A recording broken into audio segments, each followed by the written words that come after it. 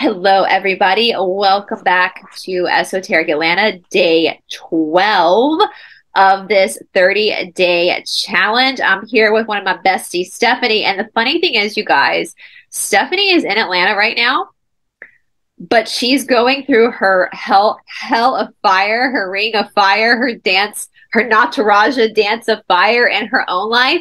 And it's been so hard for me because I'm trying to back away and let her have alone time and have her own space to be in her misery. That sounds so cruel, doesn't it? But you know, it's part of the journey, isn't it, Stephanie, to have that alone time where you're up against your own demons.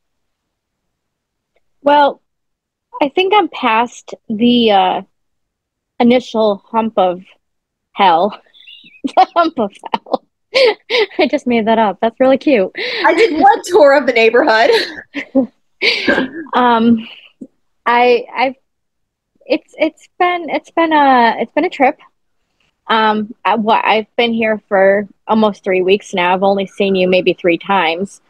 Granted, you weren't here the first week I was here, but still, we went hiking one day and that was an amazing day.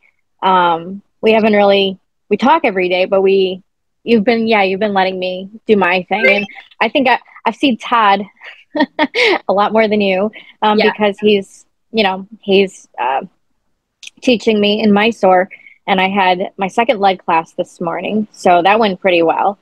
And yeah, I mean, it's been a shit storm, but the light is starting to be visible at the end of the tunnel.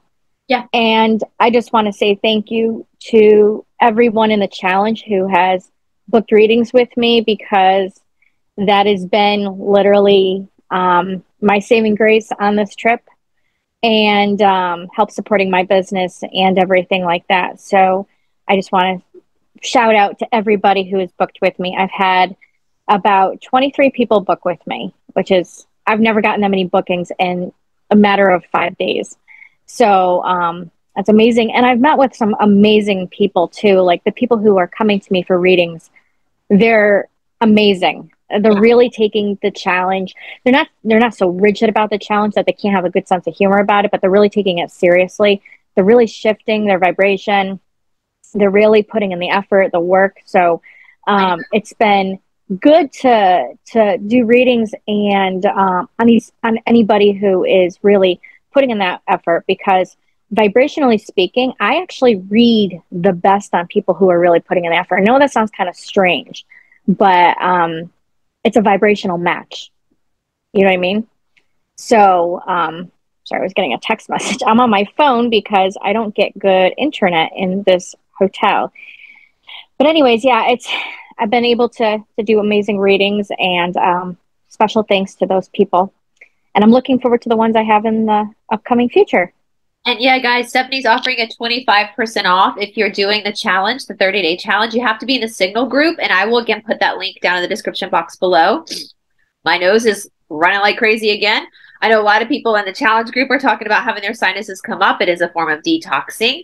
And yeah, this is a special kind of hell. And I said yesterday in the video, a lot of the philosophy that I'm using in the Shadow Work Challenge comes directly from the Yoga Sutras, a philosophy that I'm very well versed in. This is what I do for a living outside of YouTube, and what I myself have been a student of for 16 years. And so I took the theory and I meshed it in with a more modern twist, where I added things like bar, kickboxing, all that kind of stuff. And what I said yesterday, one of the main goals of the practice of yoga, which is why the controllers try to bash yoga and make it seem corrupt, is because yoga gives you the ability to see the truth through the illusion. And so at first, that is seeing your own truth through your own illusion, through the illusion you've created with your ego mind, right? Whether that's false fears, whether that's bad or good, doesn't matter. The truth is your soul is what's true. But on a very macro level, when you're doing your own shadow work, when you're working on yourself and you're challenging yourself, you stop being prey to manipulative people, because you start to see the truth through their illusion as well. And so that is why I believe I mean, my channel is so unbelievably shadow banned right now. With 47,000 subscribers, I get less than 1,000 views, which is not mathematically possible. So they are really restricting my videos. And it's because when people start to take their power back, where are they taking their power back from? From the controllers. And so what each of you are doing who are either in the challenge or doing your own form of shadow work is you are literally the secret weapon. You are literally doing the most dangerous thing you could do in this war. And that's take your power back. And you can't take your power back simply by saying, I take my power back. No, because you have to understand your own illusions, your own attachments. And I knew because a lot of us, one of Stephanie's fears, which I think you don't mind me talking about because we've talked about before, which is one of my fears, which I think is a lot of people's fears, is security with money. Mm-hmm. And so I knew that her coming down here, that the universe was going to put her in a position where she was going to have to rely on faith over fear to break that attachment to the security, if that makes sense. Does that make sense, Stephanie? Am I making sense? Yep. I mean, between June and now, I've literally been staring at fear across the table.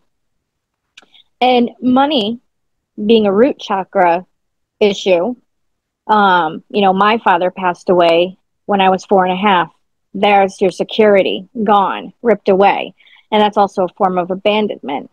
And meanwhile, my aunt and uncle raised me. I grew up in a house where we didn't want for anything because they had good jobs. They had really good jobs. We weren't filthy rich or anything, but we're probably a step under probably how you grew up, Bryce. And as a single mom with no support in my early adult life, and literally I hardly had support as a single mom. I was kind of thrown out to the wolves. But that was kind of gearing up to now because I really had to put faith in God then. And I went from living a life where we had food on the table, money wasn't an issue, to being thrown in a life where I was literally living off of very bare minimum, having to go to the food pantry, that sort of life. Okay. Well, once I established a full-time job as a medical assistant, I got back on my feet, and I have dreaded the thought of even going back to that previous life of poverty. And this has kind of brought that wound up. Big time brought that wound up. So I've had to really sit and face that fear dead on. And just like back then, I remember always asking God, please keep a roof over my head. I don't know how I'm going to do this. But the funny part is God never allowed me to go without. Yeah. Even the 2 weeks I was homeless as a single mom back when I was 22 years old, I never went without. I still had a roof over my head. And so it is really a test of faith. I've had a roof over my head this whole entire time. I came here with bare minimum. And it's completely by the grace of God that I'm still going forward. I have my last attunement tomorrow. And then I'm going to continue to work with Todd with yoga, and he's going to teach me how to do the Vedic chanting, and probably I'm sure I'll work with Cindy more too with certain things and keep doing readings. And, the goal is to be here until Thanksgiving and hang out with my bestie for Thanksgiving and get more training and all that kind of stuff because, yes, my teachers are down here in Atlanta. I don't really have much for teaching up in Connecticut. Not much in Connecticut. And then the goal is to eventually get my ass down here permanently. So, and that's why and I wanted to talk about that too, Stephanie, because I want you guys to understand that when you say, I want to heal myself, the universe is going to pull up your worst fears and hand it to you on a silver platter. Mm-hmm. Oh, yeah. Big time. And I have to say, like, if I had not been down this road myself so many times before, I would be at your hotel every day hanging out, gossiping with you. But I knew I knew when she came down here that she was going to be going through the Reiki and the intense yoga, that as her friend and as someone who's been down this road for a lot longer, my responsibility was to allow, not be selfish myself, but give her space to have her own breakdown, her own come to Jesus moment. I hate using the word Jesus, but I like that saying, the come to Jesus moment. You know, that moment of come to Mithra moment. Come to Mithra moment. Her own little you know, dark night of the soul, because one thing that we tend to do too, and even when we're aware that this is what we're embarking on, we're still going to look for distractions. We're still going to look for that. And it's that I was telling you that the verse of one of the verses of the sutras that Emmy's been really focused on that I said to you is like, you know, the Patanjali realized the mind will always go towards pleasure and away from pain. Yes. Even if going towards that pleasure is going to eventually lead to more pain.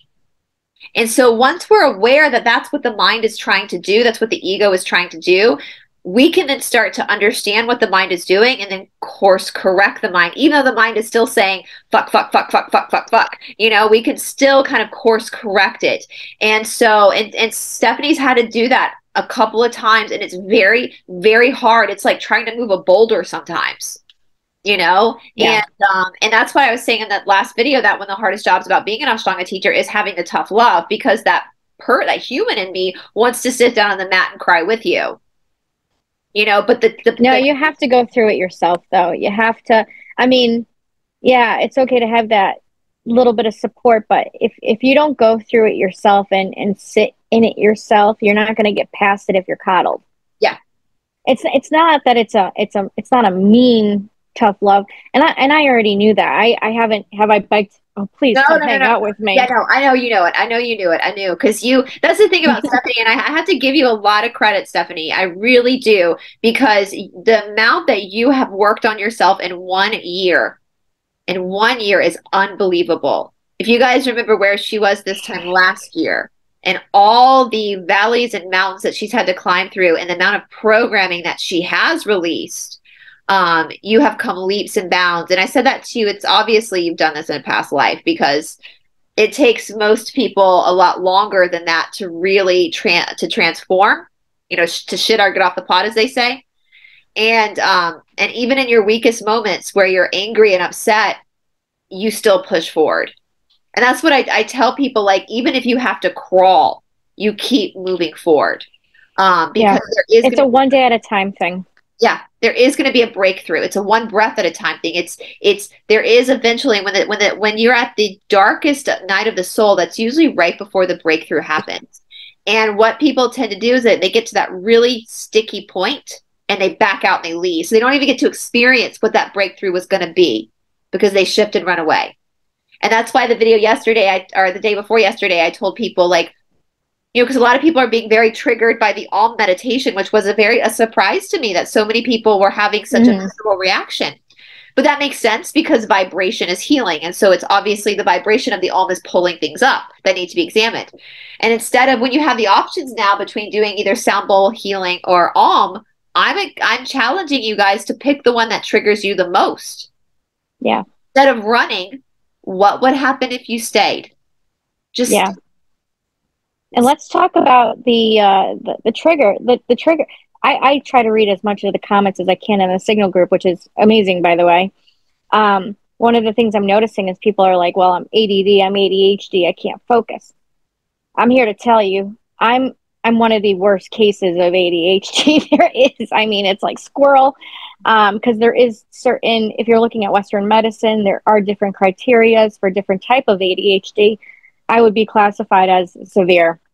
I always have. And ADHD is a central nervous system problem. So you're dealing with 3 chemicals in the brain: norepinephrine, dopamine, and serotonin. Each of those chemicals in the brain have a particular job that they do. Like serotonin helps you sleep and relax. Dopamine is what triggers when you do drugs or something that, like eating, okay?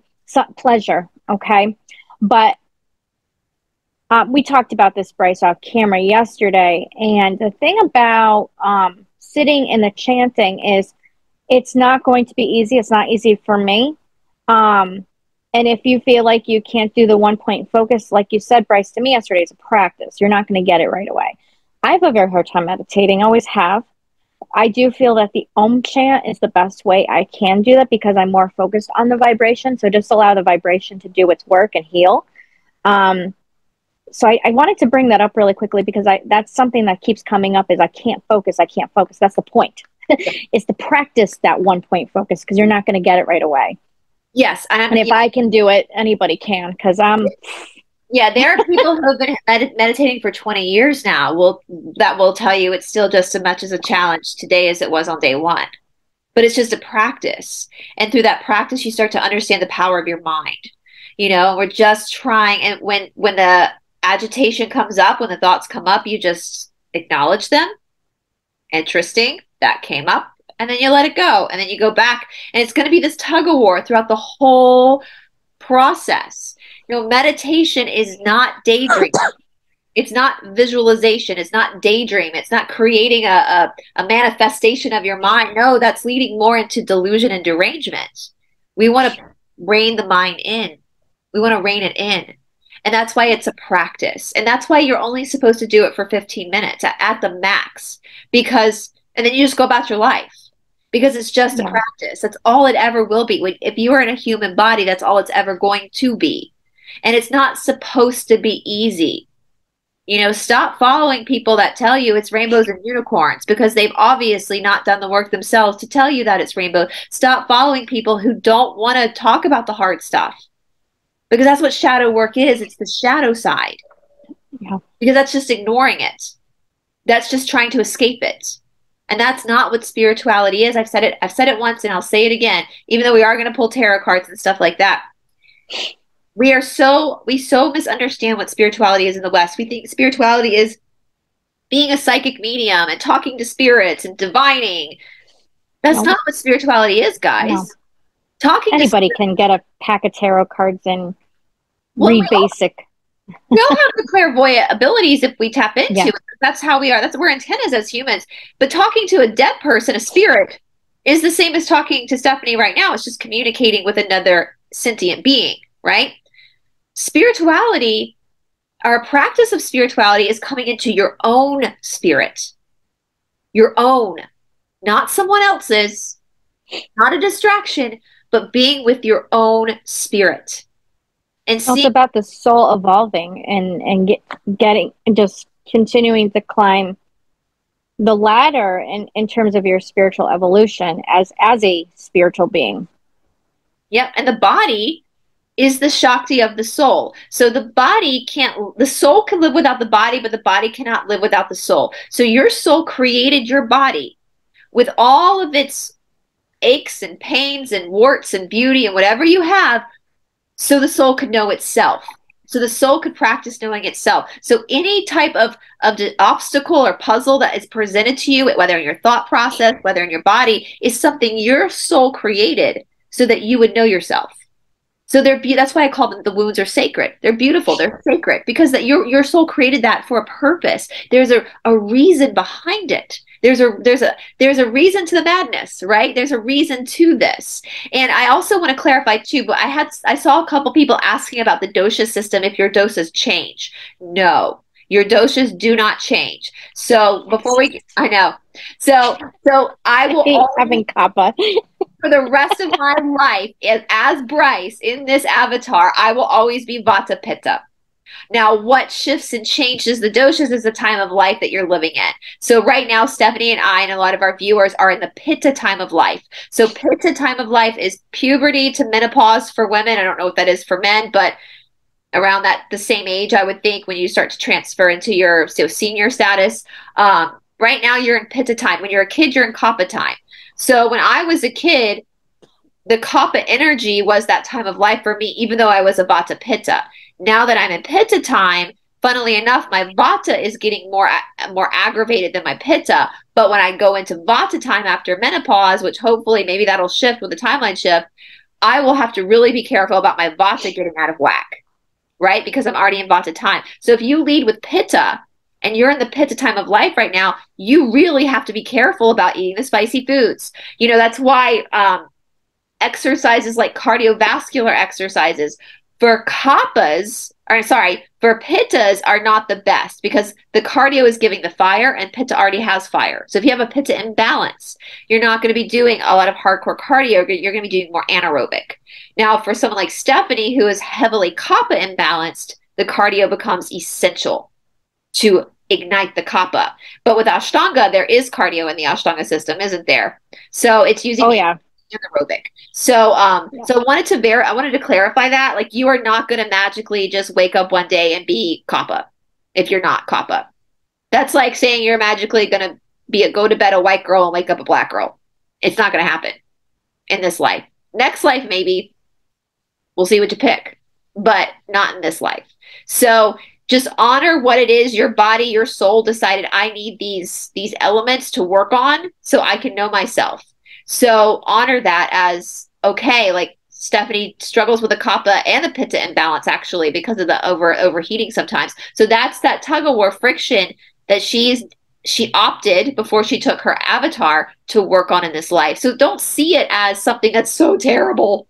You know, I want to touch on that for a second too. So when we say imbalance with I'll just make an example. So I'm tridosha, but again, it's the kapha and the pitta that are more the imbalance than the vata. What I've noticed specifically in the last 3 days. Now, when I was home, I would do Ashtanga for about 4 to 5 days a week, depending on, because my ego would kick in and I'd be like, oh, I have to do this, right? Well, when you're working with a teacher, it's kind of it's more of a motivation to get up, go to Mysore and everything. So I've been literally going about 6 days a week at this point.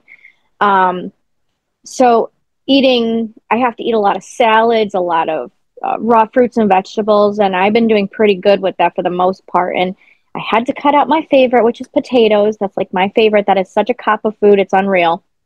And what I've started to notice is that, so kappas tend to get, and this isn't intentional, but they get lazy. And what I mean is lack of motivation, procrastination. That has been one of, I'm not like sitting here with a house that is disgusting. I'm not a slob. Not you've been to my house, Bryce. I mean, it's not like that. It's like literally I wait till the last minute to do shit. If you tried to email me, you'll notice I don't get to my emails until a couple weeks later sometimes because I lack that motivation. And it's just part of my disposition, and that's part of the friction I have to deal with it in this lifetime. Whereas you, Bryce, you're like on top of it, but almost overly over the top of getting things done because of your vata. Yeah. So it's just essentially the disposition. And what I've noticed is in the last 3 days specifically, I am getting shit done. I'm like on top of it all. I'm getting people booked. I'm like making sure everything is nice and tidy. I have no chaos I'm dealing with right now in terms of like what the hotel room looks like. I mean, if I was home, I'd be cleaning all the time. Like I'm very motivated. I'm not procrastinating on anything. So that's something I've noticed heavily in the last few days. So that's just an example. Yes. So and I wanted to bring that up as an example because I know a ton of people deal with the kapha trait. I know, and I know that's a struggle. It's been actually it's more of an insecurity to me than my own weight, because I would be like, even like in school, I'd have a hard time getting my homework done, have a hard time focusing, concentrating, procrastinating. And I would say, what is wrong with me? Why can't I get this done? I don't understand. Why do I wait till the last minute? And it's not like I don't want to be like that, but it was a major insecurity of mine. Well, now I realize it's just an imbalance of my disposition. And what was happening for you as a child, because you grew up in a predominantly Italian family, so your parents were feeding you food that was leading into the imbalance. So you were eating a lot of kapha foods that was not good for you. So it was keeping you in balance. Keeping you where you felt that sluggish energy. And it's correct. Yeah. Yes. So with the kapha, so when a kapha is balanced, kaphas do have the tendency, because kapha is water and earth. So kaphas have the tendency to be kind of heavy, very like kappas have the tendency to gain weight. That's one of the imbalances is they struggle with their weight. They tend to be very lazy at times, but kappas are typically some of the most compassionate people you will ever meet. They're the people that will sit on the sofa and snuggle up with you and write love letters to all their friends. That's the kappa, you know, that they're very compassionate and they're kind of slower. They can be slower people. But when the kappa is balanced, they can get their weight under control. They find the motivation. So they have the good qualities, keeping the bad qualities or the imbalanced qualities at bay. But what knowledge is power. So that's why I think the dosha, I saw somebody put on the comment section, doshas have been the biggest aha moment for me. And that's how it was for me as well. When I started really moving in the doshas, I mean, people talk about the blood type diet, and I've covered that on my channel. Blood type diet for me means nothing. The dosha diet is what really, because as an O negative for my blood type, there could be another O negative who's Pitta Kappa or Kappa Vata. Yeah. It's all individualized. Yes. And when I realized that I was very imbalanced in my Vata, it explained why I have now with that being said, you can be a Pitta and a Kappa and experience anxiety as well. Like I'm not saying that this doesn't exist for those, but for Vatas, when they get hit with anxiety, it becomes an anxiety disorder. And what was happening to me is I was eating because I crave, and that's why I hate this whole intuitive eating phenomenon. Because we are so out of touch with our intuition that we don't understand it. And so people will crave something and they think that's their intuition saying that's what I need to eat. But 9 times out of 10, it's not. It's because that element with them is imbalanced and like attracts like. So when I am at the height of my panic attacks and anxiety disorder, I'm craving Vata foods. I'm craving salads. I'm craving juices. I'm craving apples. I'm craving grapes. That's the last thing I should be eating. Now that I have that knowledge, when I feel my anxiety start to get out of hand, I go and I eat a very well cooked potato, which is what Stephanie can't have, but I can't because I need more kappa. I need more of that. And I crave potatoes when I'm feeling out of whack. Yeah, because potatoes is my favorite food. It doesn't matter what kind of potato. It doesn't matter if it's baked, scalloped potatoes, French fries, potato chips, it doesn't matter. Potatoes with sour cream. So let's look at that. So if I am Vata Pitta with very little kappa, I mean the kappa in me is so little they don't even count it. Like my hair is kappa. That's like it. You know, I have one of the elements of kappa is that you maintain friendships for very long times. I do that. I have friends still from high school. You know, like that is one of the elements too that I have, but it's so little in me that they don't even put it on the scale. So what do I have to do? I have to find kappa foods to put into my system to give me the kappa element, right? And of course, those foods get digested and move out of the system. So I constantly am watching that. So for someone who is super kappa, they need to then bring in more vata. So they have to go find the vata foods to bring them into the vata element. And of course, it digests. They have to. It's not eat one salad and you're done. You know, it's a constant. And it's not saying that these foods, like it's not saying that Stephanie's never going to be able to eat a potato again for the rest of her life. No, that's not what it's saying at all. But now that she knows, if she's for Thanksgiving where there's going to be a lot of kappa foods, she's going to be able to make the choices leading up to Thanksgiving to really clear the kappa out of her system. We're just thinking that.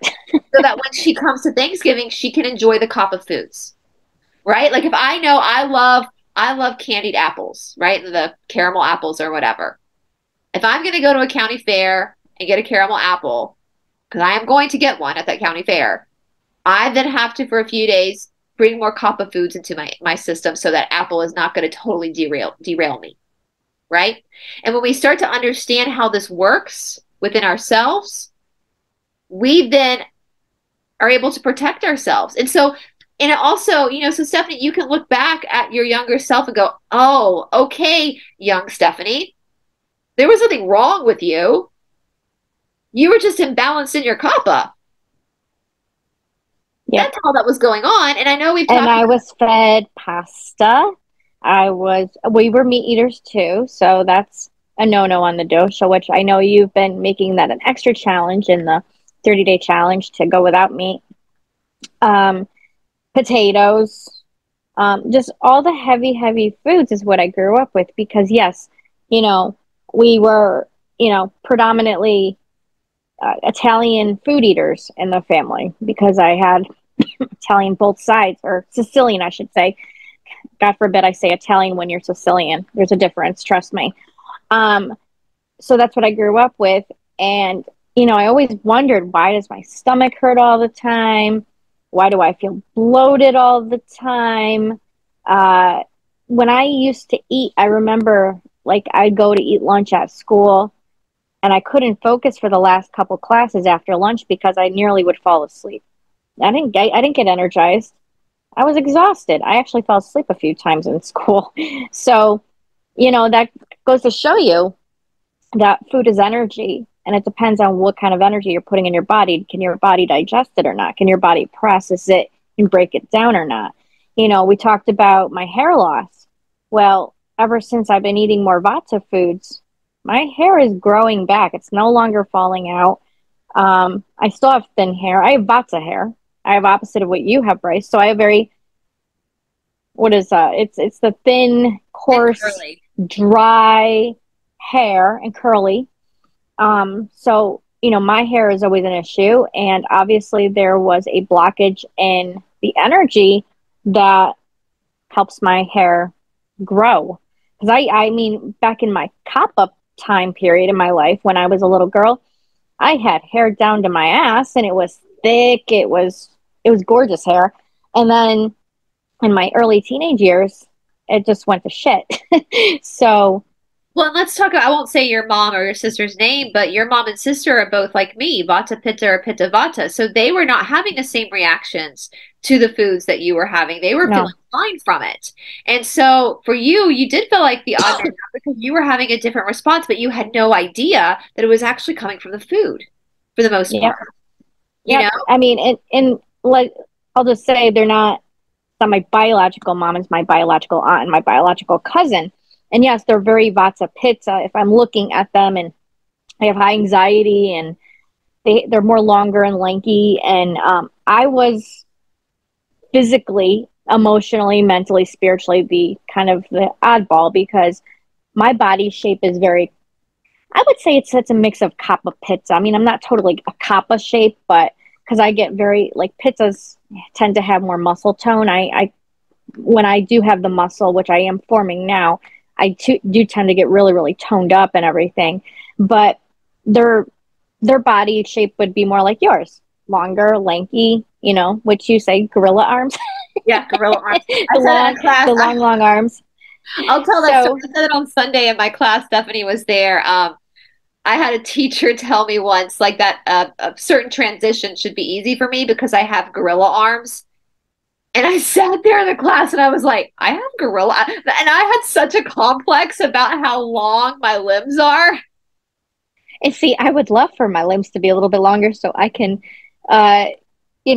wrap around and actually bind my arms. Instead, I got little T-Rex arms, That's the binding. I will say for people who have long limbs, like behind the head, and the binding was easier for me because I have long limbs.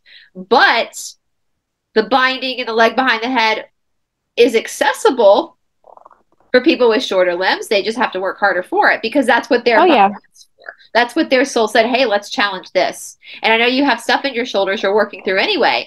So it's all divine timing. It's all divine.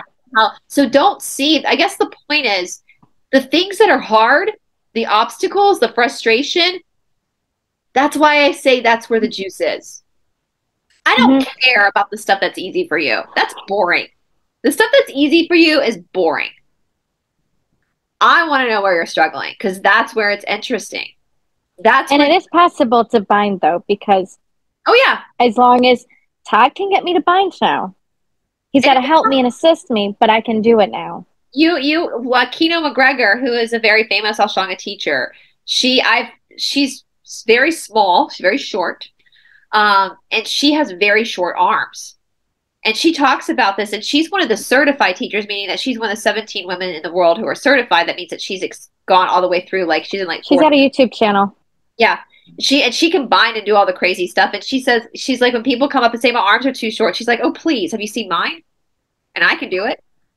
You just have to It work at just it takes a little while, and you got to be patient with yourself. Don't go into Ashtanga thinking you're going to do everything in a day, because that's impossible. it. No. I mean, Because the whole point is working through the shit. yeah, there are 6 series in the Ashtanga system so that every person finds a struggle somewhere. Yeah. Right? My struggles are definitely in primary series. I mean, absolutely, without a doubt. But little by little, I'm able to go further. I mean, now I'm doing back bends to a certain degree. Do I like it? Nope. Hate it.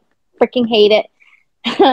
And by then, I'm like completely out of steam and strength. So I'm like, please don't fall on my head. So Please, that's another thing about the Ashtanga system is that it does exhaust you. It's supposed it to. does.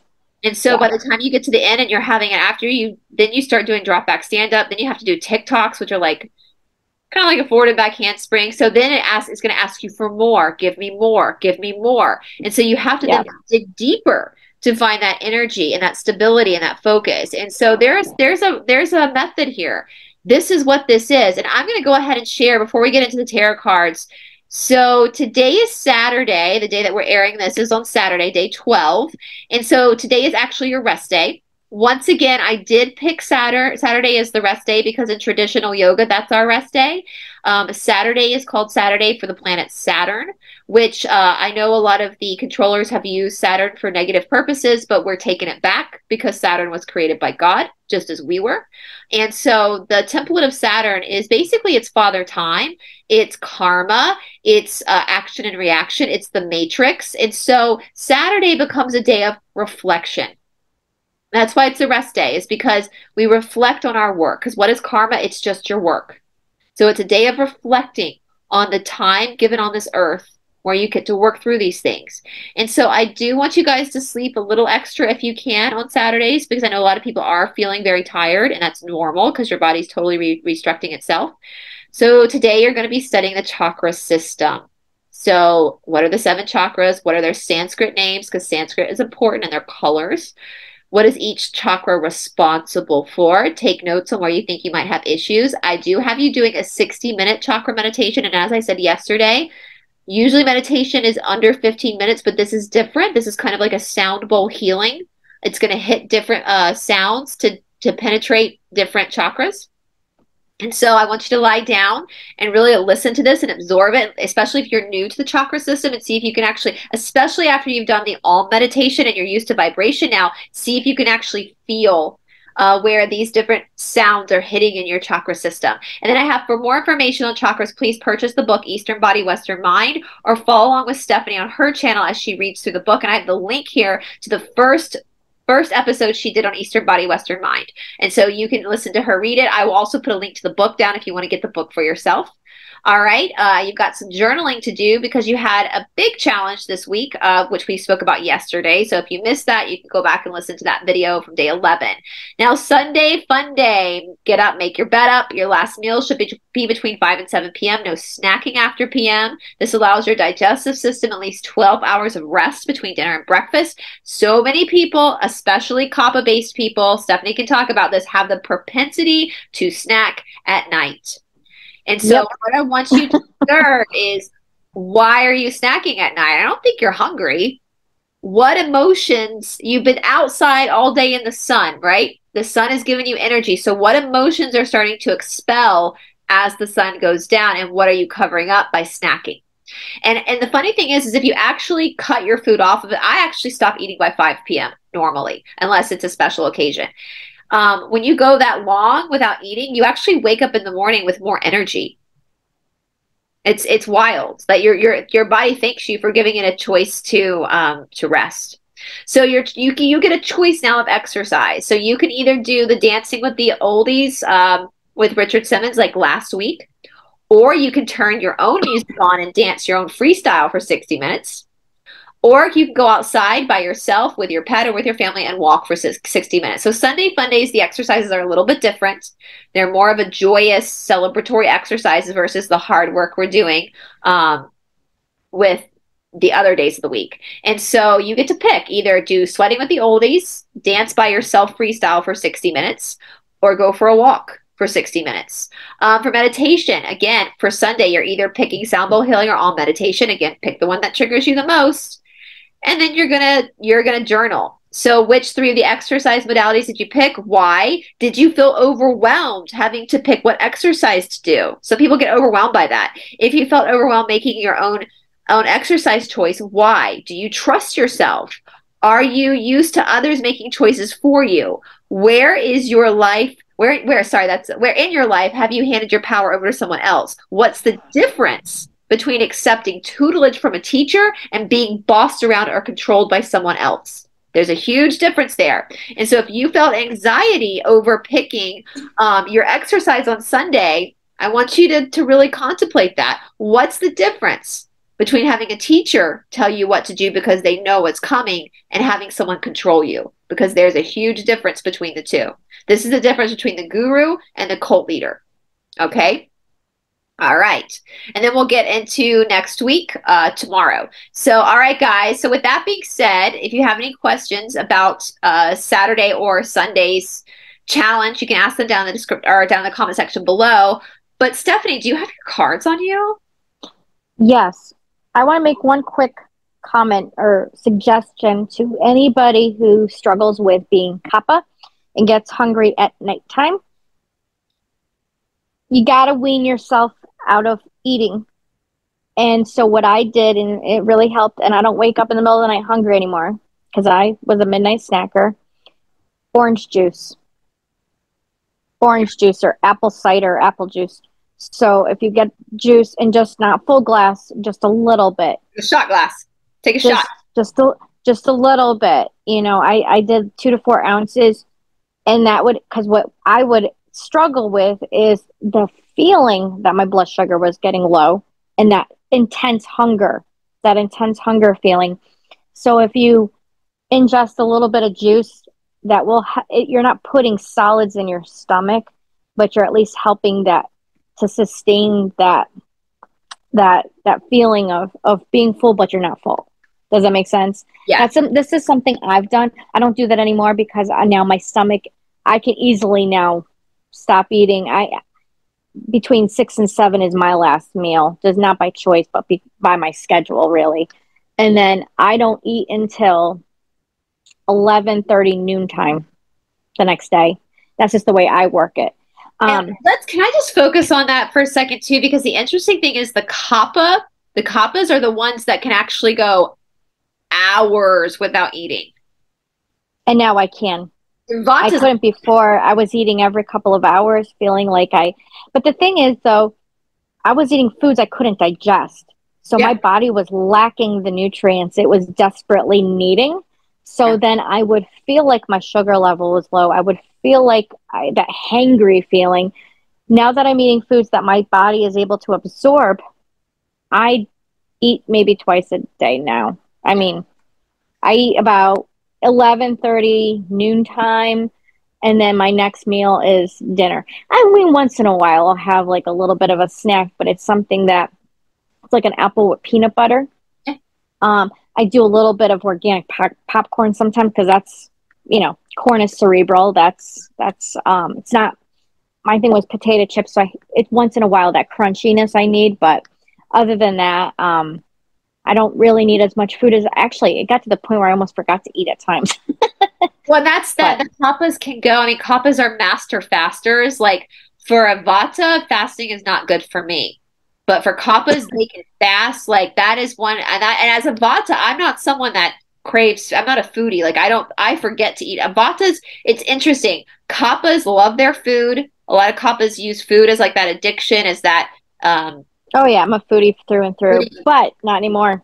Yeah. Vatas, on the other hand, will forget to eat all the time, but they're the ones that need to be eating all the time. Where kappas, who love the food, are the ones that shouldn't be eating. They can hold it. It's just the opposite. It's an opposite. And so isn't that interesting, the way that the energy designed itself? Isn't that interesting? Because that's the biggest struggle between the two. So I need a little bit more Stephanie, and Stephanie needs a little bit more of me in our, you know, in the energy cycle, right? So that's and you're gonna, and so it's interesting. It's all the dosha system. For the person that said that was the aha moment, I think the dosha system is the aha moment for a lot of us Westerners because it just makes sense. It's just common sense. And that's why I also wanted you guys to study it because I get so many emails of people asking me, how do I know what my dosha is? What about this test, that test? I thought, you know what? If you study this and you really get to know the dosha system very well, you won't need to take a quiz to know what you are. Yeah. I mean, even if you're journaling what you're eating, how do you feel after you eat? Are you gassy? Do you have stomach pains? Do you have diarrhea, constipation? What's your energy level? Or do you feel tired or do you feel energized? You know, if I eat a potato, are you depressed? I feel like hell after, like literally like hell. However, and it's just that minute period of time of pleasure where I'm eating my potato. 5 minutes. If I eat an apple, I'm energized. I don't feel bloated. I feel great. You know, versus if you eat a potato, you would feel great. But if you ate an apple, you would be doubled over in pain. I'd be doubled over in pain. You saw me with the grapes. So, I saw you with grapes. Absolutely. Yeah, it's my body goes, nope. It can't do anything. I mean, you looked like you were almost pregnant in a way because you were so bloated from it. Yeah, from grapes. So there is not a one size fits all. And that's why that's the biggest. The Western world has put these foods are healthy, these foods are not. That is bullshit. That is absolute bullshit. If I'm at a gas station and that's the only option I have to buy food for me, and I've got the gas station grapes or a bag of Skittles, with all the chemicals those Skittles have in them, those Skittles are better for me than those grapes are. An opposite for me. If I ate Skittles, I'd feel like shit. But if I ate the grapes, I'd be fine. And Vatas can handle sugar. Vatas are, there's all these people, oh, sugar's of the devil. It's more addictive than cocaine, blah, blah, blah, blah, blah. For some people, yes. For Vatas I can handle sugar. I can eat a piece of cake and go to bed and not be stiff in the morning. But a Kapha or a Pitta does that, they're going to be stiff in the morning. It's all about energy, balancing your energy. Okay? And so there is no such thing as healthy food and unhealthy food. No such thing. It's just energy food. It's just what works for you and what doesn't. If you make your child food and they tell you they're crying, they don't want to eat it, if it hurts their stomach, don't force them to eat it. It's probably going against their dosha. They're not being brats. They're feeling that the food doesn't work with them, okay? And that's one thing. Yes, gas is a big thing. You should not be gassy. No one should be gassy. If you are having gas problems, it's not IBS. I think IBS is a made-up thing. Yeah. If you have gas, you're not eating foods that your body's talking to you. Your body's trying to shake you and be like, I can't eat this. And all you do is just go buy Gas X. No, what you're eating is causing that because your body can't digest it. If you eat foods you can digest, you won't be gassy. I'm not gassy. I've dated multiple men in the yoga world who follow their dosha diet. They weren't gassy. Riddle me that. You should not be gassy. That's one of the biggest signs that you're eating something that's wrong. Oh, yeah. All right. So, Stephanie, this is by request, actually. Okay, you guys. So this comes by request of our challengers. Stephanie, we are now on day 12, so we're kind of between the third of a way and the halfway point of the challenge. Can we get a collective energy read on what's going on? I don't know how we want to word this. Do we want to ask how this challenge is affecting people, generally speaking, in the general collective, or how it's going to affect the world? Or maybe we could just do it 2 separate questions. Let's just do 2 separate questions because I think they're equally as important. So we'll ask first, what is the how is it affecting the people now that are doing the challenge?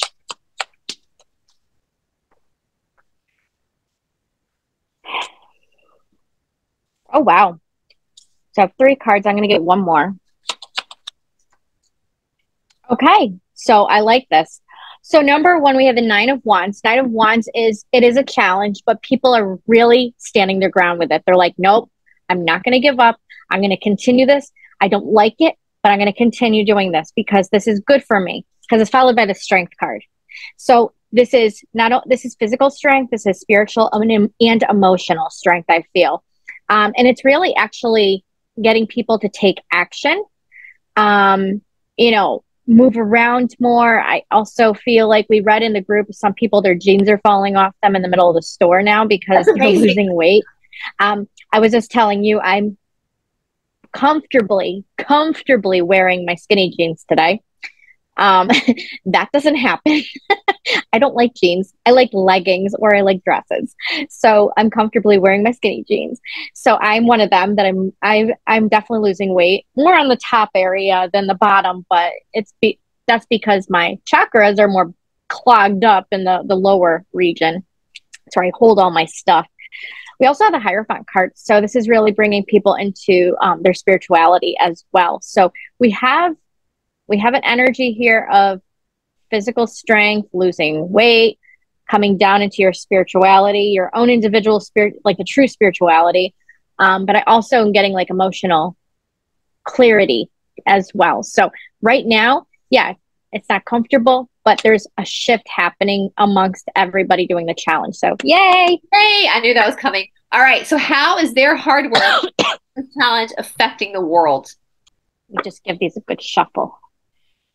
I busted out my Gilded Tarot for the first time yesterday in a long time. I haven't used it in a while. That's basically all I use now, but then I have to clean them a lot because it's all I use. So.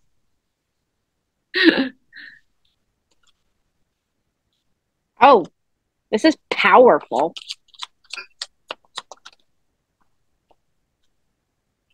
And as I pull the cards, I'm getting chill bumps. So it's really resonating with me. I'm going to get one more card here.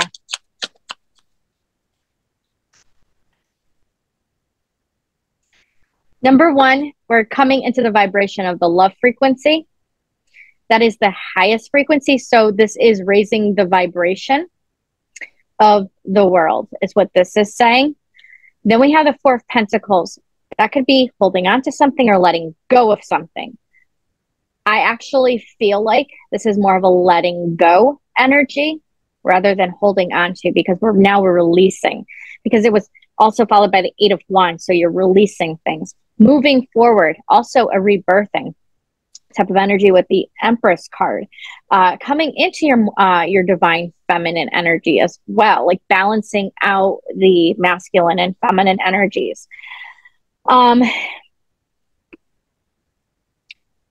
And then I have the Two of Wands followed by the Knight of Swords. So it's like an opportunities of getting things done, opportunities of taking action. So I'm feeling more of a motivated type of feeling with those two cards. So but this is the most important card out of all, is the Lover's card. Let's pause on that for a second, because I've talked about this as well, and Sri Swami Satchitananda speaks about this too. So when we're not aware of the shadow, when we're not aware of our wounds, and we're trying to ignore and push down those bad feelings, those feelings they don't just disappear. So they come up as us projecting anger, all this shit onto other people. Now, when we start to work through our wounds and heal our shadow side and sit in our own shit and feel it, what also starts to happen is we don't project on other people anymore, but we also have compassion for other people too. We start to have a more forgiving heart. And so that makes total sense to me. You can't go into a love vibration by ignoring the dark side. As Shanti says, from Aquarius Rising Africa, we came here to learn what we are not. Right? So we have to play in the dark and our own shadow to learn that that's not what we are. Although the shadow I'm being stared at by a fur baby. She's like, I'm already in the love vibration. She's giving me the side eye, like, are you done yet, Mom? Can we talk about how Robbie really played his hand heavy with Abby? Like, I gotta teach my dog child how to play it cool with girls. So Ravi, can I just say, Ravi is a teenager. He talks back. He is a back talker. He's worse than a teenager. He pretty much in dog language says F you. Yeah. And looks at you like, like such a personality. I thought I thought my dog talked a lot because she's, you know, the part husky. She likes to howl, but it's more or less, Mom, I got to poop really bad. Can we go outside now? Where Ravi just like literally will have a full blown conversation with you. Oh, yeah, yeah. Oh, yeah. He's the funniest dog. But Abby was like playing hard to get.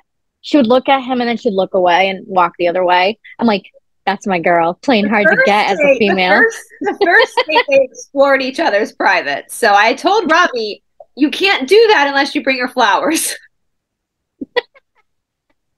But then the second date, Robbie tried to show how alpha he was to Abby. He wanted to show Abby that it was his den. He was the alpha. So, and Abby's like, I don't give a shit. He was like, show it off. Because Abby doesn't give a shit. She's like, whatever, I don't care. Because she's very just blasé about everything, except when she wants to eat and when she wants to poop. She makes that very well known. He is the biggest. It was so funny when we were out walking, though. They were like trying to poop together. I was like, humans don't do this on dates. Only dogs do, where they poop. Thank God. I mean, I'm just happy part of our social interaction has nothing to do with smelling each other's ass. I know. Well, that comes later on in the relationship. But I'm just saying, I mean, not everybody washes their ass. So, I mean, listen, for any man I've ever dated or will date or whatever, I don't do that. The door is always closed to the bathroom. That is off limits. You keep the door closed too. Like, that is just not, there are just some boundaries in relationships. Yeah. I'll go to the bathroom in front of Stephanie before I go to the bathroom in front of a man. Like, not gonna happen. Off limits. Nope. So I don't consent. So don't consent either. I'm the same exact way. I remember before I got married, David was like, we can't get married until you're comfortable with that. And I said, I guess we're never getting married then. So he was joking. I wasn't, though. I'm like, okay, well. Not doing that. No, I'm sorry. If I'm your partner, if I'm your wife, if I'm your wife, then I'm going to be your sexy little wife. Like, that's not happening. Yeah. That's a bad, that's an alone time thing. Even if I'm pushing your child out of my body, if I am pushing your child out of my body, you're going to stand behind me. You're not. Oh, yeah. You're standing behind me. I agree with you wholeheartedly on that one. 100%. So, yeah, that's anyway. Anyway, guys, but speaking of, bathroom time is a big detoxing. So if you guys are going to the bathroom more, yay. We love a good part of it. You know, we get to detox and flush it all out. Let's be a little scandalous. Let's ask Stephanie, what do the Black Cats think about our shadow work challenge? Is that okay for me to ask? Generally speaking, just generally, not a specific person, just the collective of the Black. What do the Black Cats think of us? Okay, channeling source creator then. Yeah. What do the bad guys think about this, of us doing this collectively? The 500 people in the world who are doing this right now. Over 500. Oh man, this is hilarious. Are they panicked? Are they freaking out? I know they're panicked and freaking out because look how shadow banned I am. Oh my God. Like, y'all, as you would say, y'all. I'm in Georgia, so I have rights to say y'all now. Y'all. Just temporarily until I'm down here permanently. Hold on, let me get one more card. Okay. They're pathetic. Seriously, just so pathetic, literally. They are like, oh fuck. This is like a oh fuck card. It's like they don't know what to do with this card. And so they're frantically trying to figure out, well, what can we do to stop this almost, you know? So,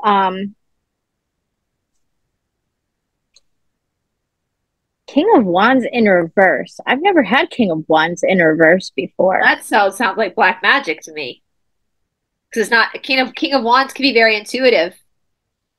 But it's also a very impulsive card. So I almost feel like there's this, I feel like it's describing a frantic need to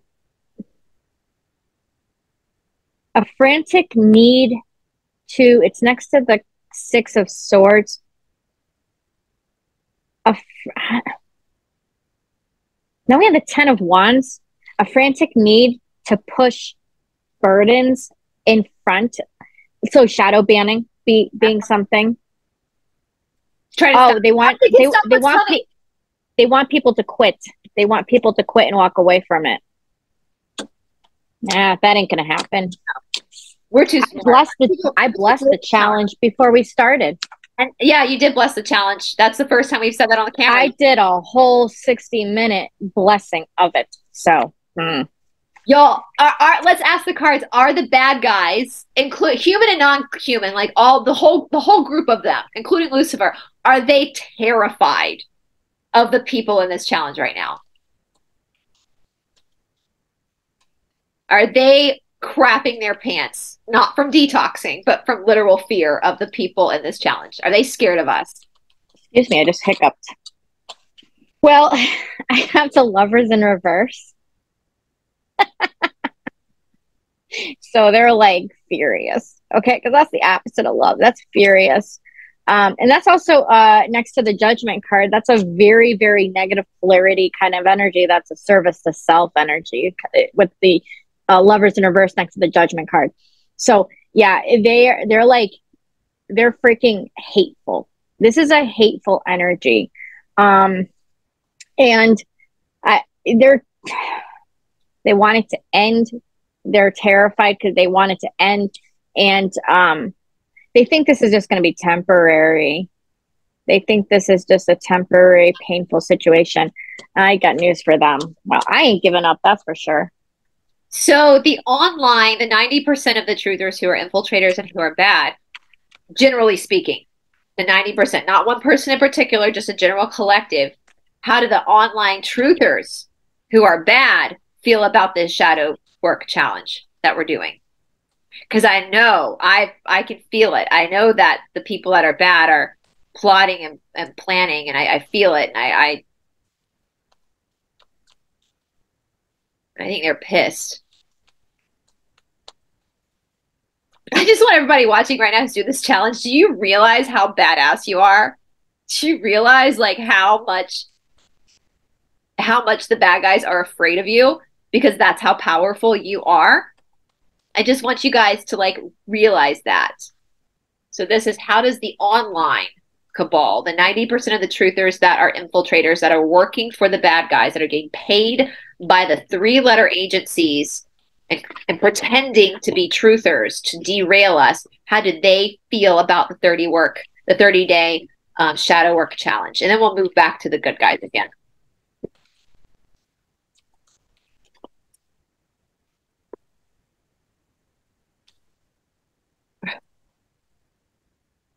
Well, I think they're hoping and praying it's not going to go forward. Like they want things to end. Like they don't want this to continue. So the Wheel of Fortune card with the Fool card. So it's telling me that they want to get as many people to stay stagnant as possible, to not move forward. But I do feel like they're putting on an act too with the Queen of Cups. So they're acting out, being healers, acting out, being good people, because this would be acting out. But really, it's really troubling them with this. Yeah, that's burden. So yeah. I mean, they've been playing an act for a long, long time. It's just, you know, how much the more work you're putting into yourself, the more you can see past that illusion. Yeah. You know, if somebody thinks one of us is bad, that's on them. I'm not going to take offense to it. The fact of the matter is, you know, real people are real, and you can see and feel a real person. Somebody fake, you will feel it as well, but it's not going to be the same type of feeling. It's going to be a visceral feeling where you feel sick, or if something's not quite right. And yeah. So let's ask now. I know the answer to this question. I'm going to ask this from the spirit's perspective. What are the good guys think about this, the people doing this thing. And this, when I talk about this, guys, the 30-day challenge, I'm not talking about me or Stephanie. I'm talking about you guys, the 500 of you in the world doing this right now. You're an army doing this right now. So what do the good guys think about what they're doing? Off-worlder good guys, human good guys, angels, source creator, the people who are here, or the entities, sentient beings, people, whatever, who are here fighting for the betterment of humanity. What did they think of the 500 people doing this work right now? As a general collective reading. All right, guys, so Stephanie just quickly switched out cards because she felt like the cards were being manipulated at that moment. So she's using her Odin deck now, which we love. We love our Odin. Listen, any deity who wants whiskey, I'll hang out with them. we love our Odin. So she's using the Odin cards now. So the question again was, what do the good guys, either human, off-worlder, angel, whatever, not just one particular person, but the collective group of good guys of white hats working for the betterment of humanity, think of the 500 people globally right now doing this challenge? Because I know they know about it. I know they know. I've been told. I have 4 major arcanas, by the way. Yeah, that's right. You 500 people doing this challenge. The good guys know you're doing this.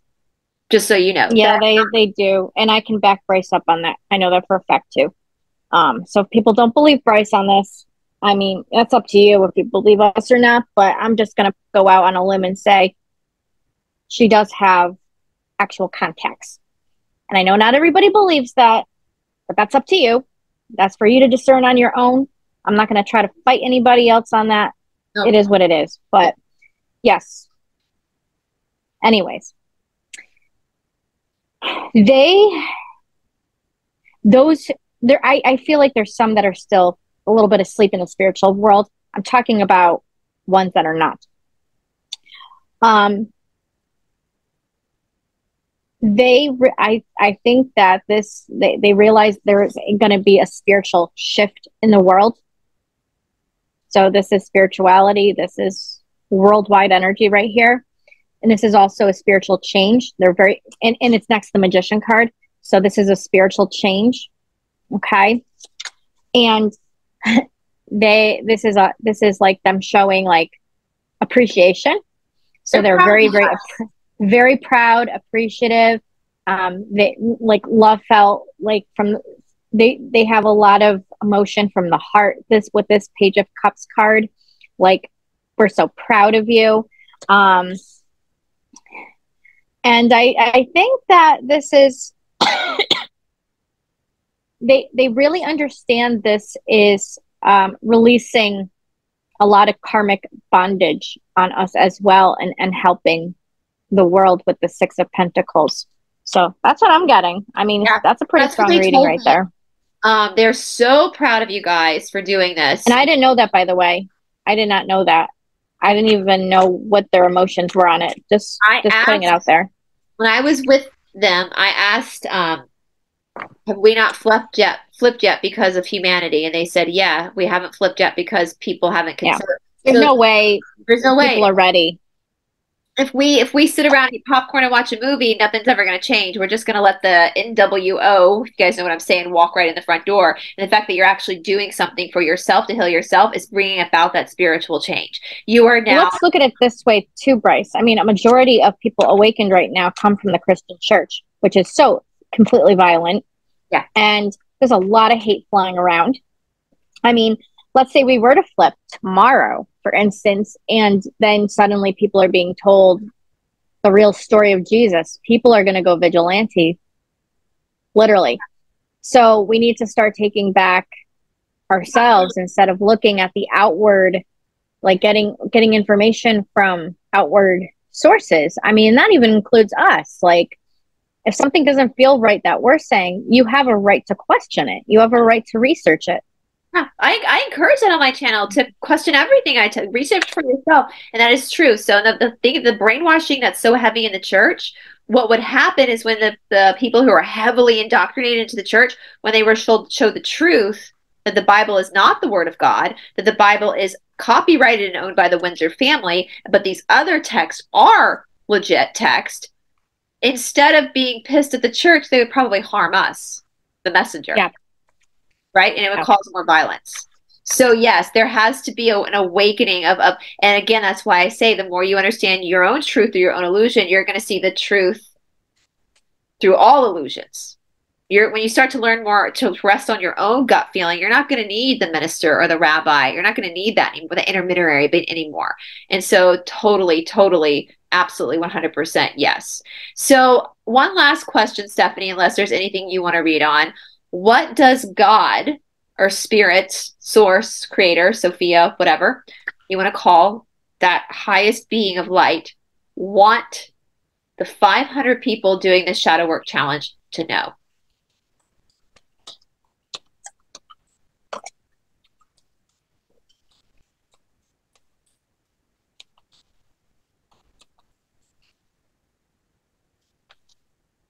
I love God. The real God. Let me get a couple more cards here.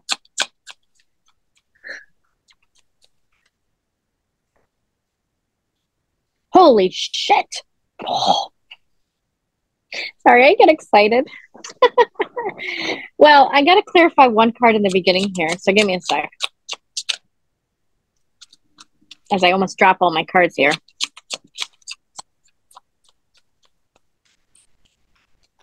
Actually, I have one more question after this. Is it about the hurricane? No. Actually, I'm not even going to ask that question because we already know the answer to it. It's going to be about the next challenge. Ooh, okay. So the first card I sat here and I'm like, what the hell does this mean? So 4 of Cups can be a disappointment, okay? But I clarified it with the Ace of Cups. What that's telling me is God is saying through these 2 cards right here, because this is underneath this one right here, is that the beginning of this is going to feel Awful. scary, awful, but it's a new passionate beginning. You're going to start developing a passion for healing yourself, because actually the Ace of Cups is a very healing card because it's cups. That's like emotions. God is celebrating. The 10 of Cups would say, Creator is so proud, so happy. This is saying that those 500 people are now starting to align themselves with the Christ consciousness vibration more with this particular card. And here's where it gets interesting. So God is also saying this is the storm, because this 7 of Cups is literally a storm card. It's a shit show. Okay. This is a new beginning, a new offering. Yep. And then we have the Justice card with the Wheel of Fortune. So, I mean, it doesn't take a brain surgeon to figure these 2 cards out. Justice is what it is. The balancing of energies, the balancing your vibration, bringing things to light with the Wheel of Fortune, changing things up, which is what we need. I don't know how much longer we can continue on this trajectory, because I'm going to be quite frank about it.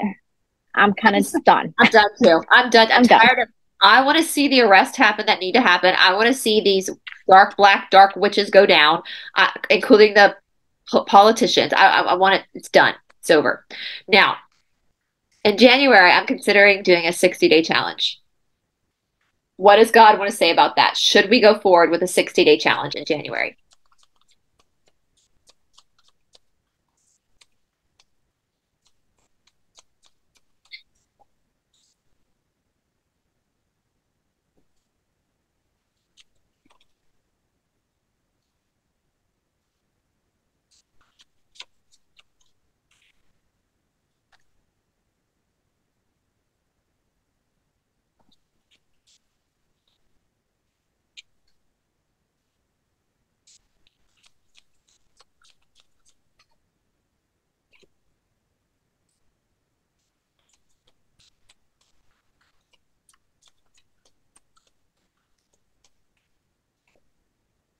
And as she's pulling, guys, a second ago I was on my phone and we are now over 200 people in the Signal support group. Awesome.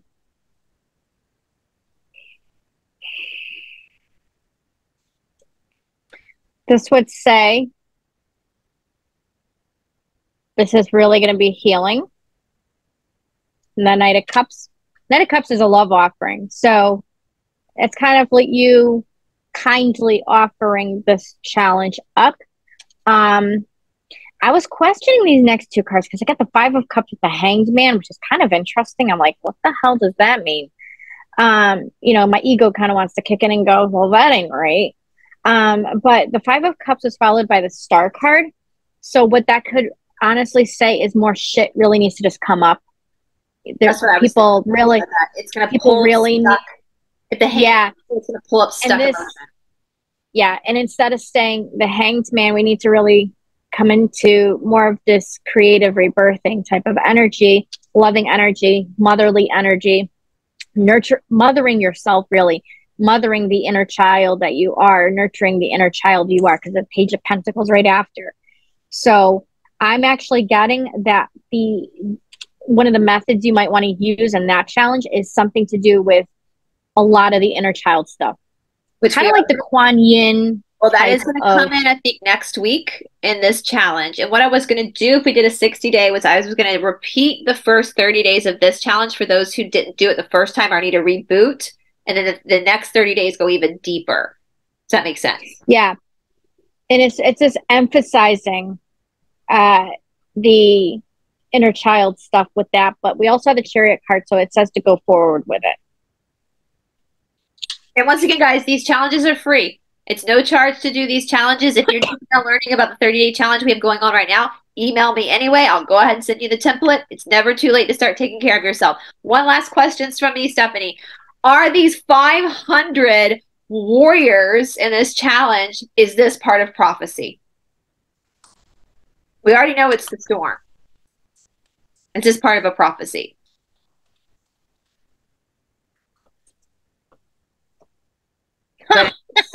Yeah, Judgment and the Ace of Wands. Need I say more? Need I say more? You guys, you're part of prophecy. Isn't that so? That's how powerful you are. I knew it. That's how powerful all y'all watching right now, all y'all who are doing this challenge or supporting the challenge or doing your own shadow work. It doesn't necessarily have to be my template. It could be any other challenge, any other shadow work you're currently doing. You're part of the prophecy. You are the storm. If you come from the church, I'm just going to lay it out to you. The 7 seals in the book of Revelation are the Kundalini awakening. It's the chakra seals releasing. So unblocking yourself. That's the 7 seals in the book of Revelation. I just want to FYI. I want to hug all 500 people and plus than the ones we don't know about doing this, because you guys are literally where we go one, we go all, right? Like you guys are literally doing this by yourselves and going through. I mean, trust me, I know how awful this can be. Like, I know there is no horror story. There is no scary movie out there that's scarier than dealing with your own shadow, you know, and you're doing it. And it takes bravery and it takes courage. It's the story of Hanuman. It's your courage that's going up against Ravana to return your soul to God. And the more we work, the more we descend into the underworld. You are descending into your own underworld right now so that you can then ascend up. And that vibration collectively on the planet, the bad guys. Well, I mean, I had the Lovers card. I mean, that's the love frequency. It's the highest vibration. And that's essentially what we want is we need that love vibration, because what it does is it extends outward and then it starts to affect the people around us. So, you know, versus if you're not working on yourself, you might get mad at your kids a lot easier. You might react to things. You might show a lot of anger and, you know, not be supportive, not be empathic. Versus working on your shadow self, you're going to start to display more patience, more love, more kindness, more compassion, more empathy toward others. Regardless. Your sense of humor, because humor is the highest level of spirituality. So you'll be able to look in the face of these demons and laugh at them. you know, and Absolutely. you guys, I'm so proud of you. I know Stephanie is proud of you. You have no, I know, and I've said this before, for you guys doing this right now, if you're new to this, one day you're going to have to pay it forward like I'm paying it forward. One day you will be in the position to create this and help the next generation move forward through this. And so don't take any of these lessons for granted or have them in vain, because I know, I absolutely, I've been there. I've been there. I was laughing with Stephanie, when you're going through shadow work, it's not one time to hell, it's a multiple trip. It's multiple trips. It's return tickets all the Yeah. time. And to face that destruction of your false sense of self can be one of the scariest, most gut-wrenching things that you will ever go through. It's facing Oh your yeah. mortality. But once you get to the other side of it, you feel such liberation. You see the world differently. You see other people differently. And so I know, as I said yesterday, if you're thinking of running, why don't you stay?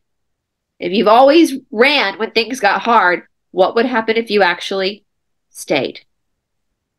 If you Yep. run during the dark night of the soul, you're not going to be there to see the breaking of a new dawn. And what would that look like for you? You guys are powerhouses. I love our support group. I'm not able to be in there as much as I would like to be in there because We all take turns in there. We all take turns, so we filling. all put in a Well, word. we got a couple of admins in there that don't have channels, that are just our friends from our and they're doing an incredible job of helping people get. Well, we'll accept you. The reason why it's private, guys, is because we do have vulnerable conversations in there, and we don't want just any Tom, Dick, or Harry to be able to read those conversations. That's why they're private. And so, just if you ask to come in, we'll let you in. If there's ever any trolling, which there hasn't been any trolling, but if ever is, we will block that person, right? So you can be Yeah. and we're doing it on Signal because instead of Telegram, because Signal is a white hat app. It's a more secure. Telegram always gets. I hate Telegram. I'm actually about to delete my Telegram because Yeah. it's just full of trolls. Can I say one thing, Bryce, before Yeah. we end? Yeah. So I texted you last night. I was recording my tarot course, my recorded tarot course, and I've decided one or two people will also win a free tarot course, and possibly a pendulum course too, divination, just in general. I'll come up with the game plan, but I think I'll even add more to it with the 60-day challenge. You know what's amazing? So many people are donating more and more and more and more prizes, and that shows me how open people's hearts are. You know, I know people I'm do just so it. proud. I'm just so ecstatic that people are actually like doing this and just like working on themselves. So, you know, it's just something that I just really, really strongly believe I just want to do. You know what I mean? Is just gift that to a few people. Yeah, I'm thinking about adding in a spot for the next yoga course as well as a prize too. That's a $500 value. So yeah, there's tons of gifts, guys. I'm going to be giving out. I had like at least one. I put one gift card to Marnie Alton's month of her website, but I'm actually thinking about opening it to like two or three, because so many people are having such a like I really you feel that gift of wanting to keep giving to people because they're giving to themselves. And this is, and we have, I mean, Catherine, I got the list of all the courses that Catherine Edwards is donating. Guys, she's got like 4 courses there that she's donating that someone's going to win. Shanti's donated one of her alchemy courses to someone. I mean, I have someone that emailed that offered to donate some other healing. I mean, it's unbelievable, you guys. I mean, the fact that the thing too is I've been helped in my journey in the last few weeks, and I'd like to pay it forward is also another part of it. Because I'm just so grateful. I personally like have you, I have Shanti, I have Cindy, I have Todd, I have all these people, very powerful and humble and just that have helped me out. So I know that, you know, part of what I want to do is pay it forward. If somebody really wants to learn the cards and they can't afford it, or, you know what I mean? The pendulum course, whatever it may be, even my herbal course, I might even do a gift for. Depends. We'll see. I'd like to gift that out. Can I tell you too? I have to just shout out to a lot of our challengers. I say challengers. You're challenging yourself. You're not challenging each other. But so many people have privately messaged me asking for their name to be removed from the raffle because Same. they have the money to afford these things and they want to make sure. It makes me emotional. They want to make sure that people doing this challenge that can't afford. I know I had a message. I've had a few messages asking, and I'm like, go to Bryce because she's taking care of all that. But just let her know. And that's amazing because that shows that shows so much in a person where you're like, nope, I can afford this. Let somebody get this gift that really can't afford it, that really needs it. This is That's a lot. huge. This is a lot about that. And I've gotten multiple messages from people. And even when some people signed up for the challenge, they said, I just want to do the challenge, but I don't want to be in the raffle because I can afford these gifts. And so I want to make sure Yeah. that someone who can't is in the raffle, not me, because I can afford it. And I just that shows you, we look at the law of one, service to self, service to others. Saying for those people that said, I got a good job. I can afford to do these things.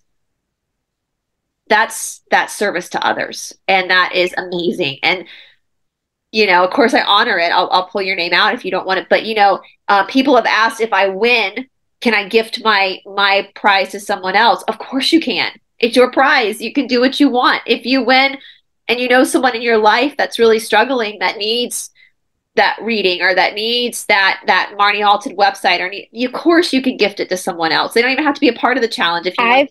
I've had a couple of people reach out to me and say, my mom just joined the challenge.